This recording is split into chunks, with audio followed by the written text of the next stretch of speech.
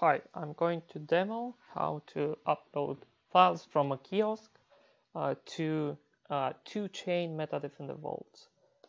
So I'm going to begin. I'm going to try to sign in.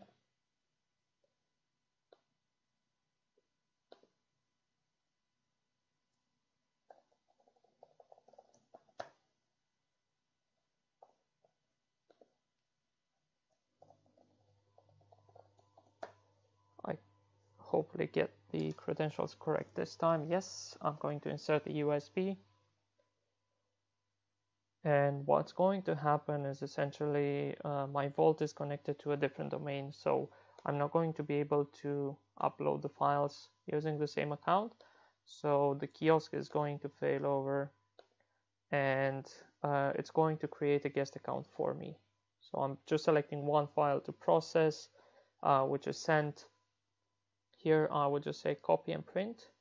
Now, because I don't have the same account in the vault, the kiosk creates a temporary account for me, as you can see here. So if we're just going to minimize this, this is my first MetaDefender vault.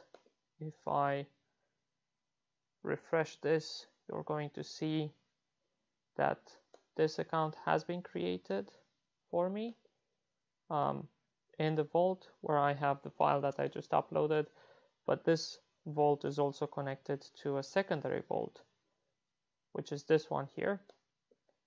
And if I go to processing history, you would see that I would have the same account here. So what I can do is, using this account, I can log into my secondary vault and access the files. And obviously I can do the same in the first vault and access the files. But what I want to show you is the audit trail that's kept here. So essentially,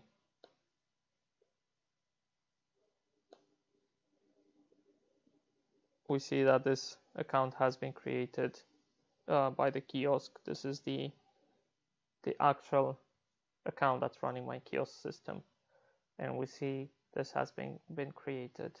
And if we go into the secondary vault, and I'm just going to switch to login as an admin, you would see the same here.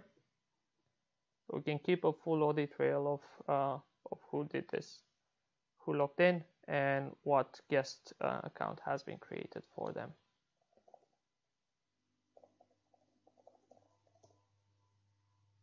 Just logging in as an admin on the secondary MetaDefender vault.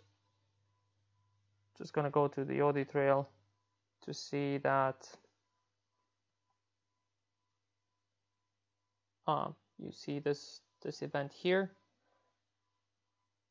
The admin enabled this account, and then this account has been used. So that what this allows us is from a kiosk which sits in a DMZ connected to a different AD network, we have the option to log in, but we can also upload to one or more multiple MetaDefender Vault accounts that have a very different AD account connected to, still having full audit trail to this. Thank you.